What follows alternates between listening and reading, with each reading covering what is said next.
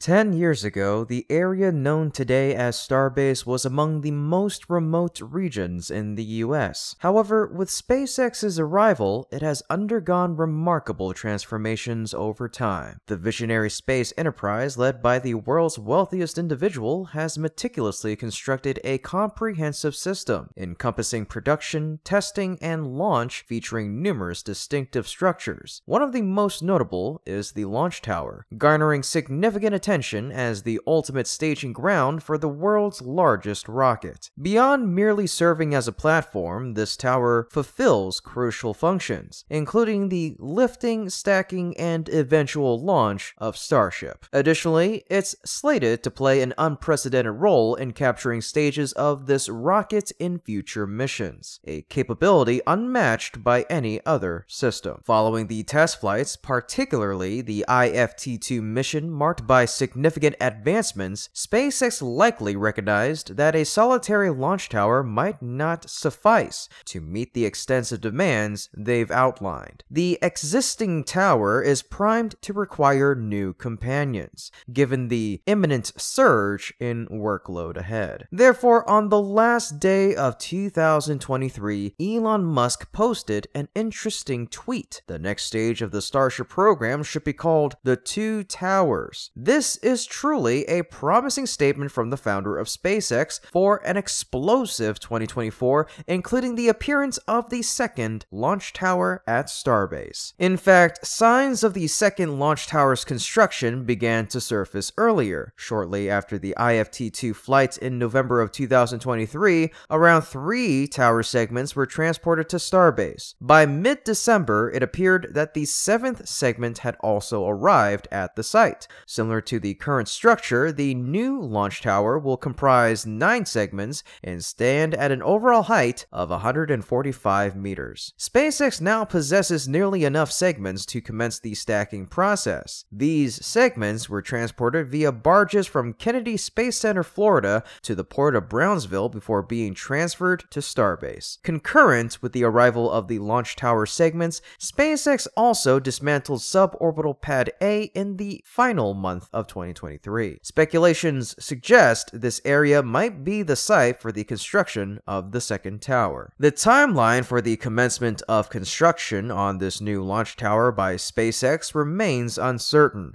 However, if the construction begins within the first quarter, there is a likelihood that the work might conclude within the span of 2024. When setting up the previous launch systems, SpaceX dedicated over a year from around July of 2020 to August of 2021 to finalize fundamental structures like the launch mount, launch tower, and Mechazilla arm. Following the IFT-1 flight, additional time was spent extending over a few months to incorporate the water deluge system beneath the launch mount. Considering the acquired experience, construction of the new tower might progress more rapidly, potentially facilitating readiness for operation by the end of 2024 or early 2025. The years 2024 and 2025 will prove pivotal for SpaceX, marking a crucial phase in assisting Starship's orbital deployment and achieving operational stability swiftly. Launch activities are set to intensify following ULA Vulcan's successful launch. Currently, the S-28 and B-10 prototypes appear primed after successful static fire tests and are in the last phases of preparation. Simultaneously, other prototype pairs are undergoing final installation and testing procedures. Barring significant obstacles, SpaceX is positioned to conduct around 4 to 5 test flights in 2024. This upcoming workload represents a considerable demand on the current launch tower's capabilities. The challenge has escalated following Elon Musk's recent audacious statement on X. He envisions a future where SpaceX relaunches Starship daily and Super Heavy within just an hour, a feat unparalleled in the rocket industry's history. To meet this unprecedented demand, SpaceX aims to produce 100, if not their optimal goal of 300, ships annually. This substantial number exceeds the capacity of an existing tower. Moreover, the differing timelines between Starship and Super Heavy could lead to mission overlaps,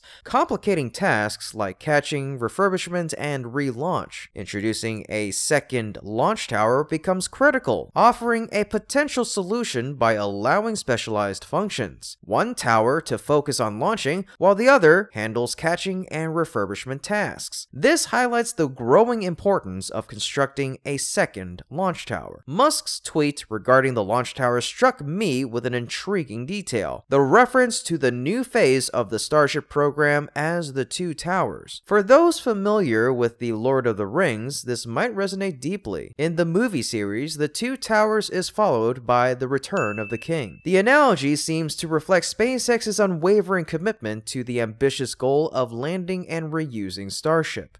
It suggests that constructing a second launch tower marks the initial step toward achieving this monumental feat. What are your thoughts on this interpretation? Feel free to share your insights in the comments section down below. As of now, SpaceX has ample time to construct the second tower, since initial plans involve landing the Super Heavy in the Gulf of Mexico and splashing down the Starship in the Pacific Ocean during the first flights. The concept of returning to the launch site for Starship's landing by the launch tower might be implemented after successfully reaching orbit. However, it's crucial to expedite the completion of all necessary tasks to be fully prepared for these vital operations. Certainly, Musk's ambitious goals suggest that two towers won't suffice. Numerous additional launch towers may be required to meet those lofty aspirations. This expansion might necessitate the removal of old systems at the launch site, or even its substantial enlargement. There's an array of tasks ahead, and constructing the second tower will mark the onset of that phase. While the launch tower's development remains paramount to SpaceX's ambitious plans, the company has been actively revamping another critical aspect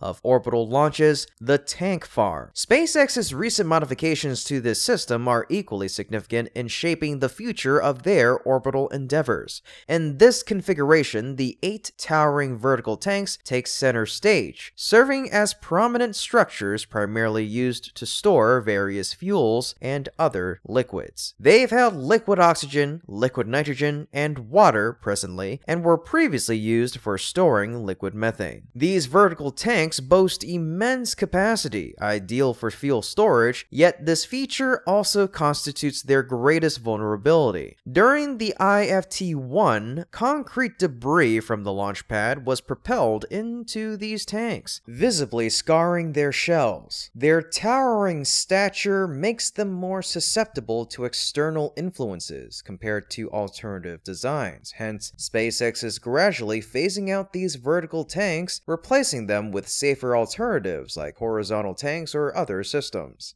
Recently, SpaceX cut and removed the 2 tank shells, including Shell 2 and Shell GSE-8. The inner tank that is used to store water may also be removed soon. Along with the removal, new fuel tanks are also being delivered. This is the opening for the upcoming series of changes that will take place with the tank farm, and we can believe that the tank farm system in the IFT-3 flight will be extremely unfamiliar. As the tank farm undergoes substantial alterations, Starbase's transformative phase gears up for the next chapter in the Starship program. The recent removal of tank shells and the incoming delivery of new fuel tanks mark the beginning of a series of changes that will redefine the tank farm, promising a vastly different system for the upcoming IFT-3 flight. Specifically, the appearance of the second tower will be something we all look forward to. It'll be the key to pushing the Starship project to a new level, with extremely strong development. And after the second launch tower, the third, fourth, and even more will appear. That will be where the Starships, the world's largest rockets, will depart to reach new milestones and then return after a glorious journey. Well, folks, that's about it for today's episode. Thank you so much for tuning in, and if you want to support our channel even further, you can hop on over to our Patreon through the link in the description below. Sign up and become a patron today to gain access to exclusive content. Sounds exciting, right? In any case, we still appreciate your generosity and your passion for space exploration. As always, this is Kevin from Great SpaceX, and until next time, keep looking up.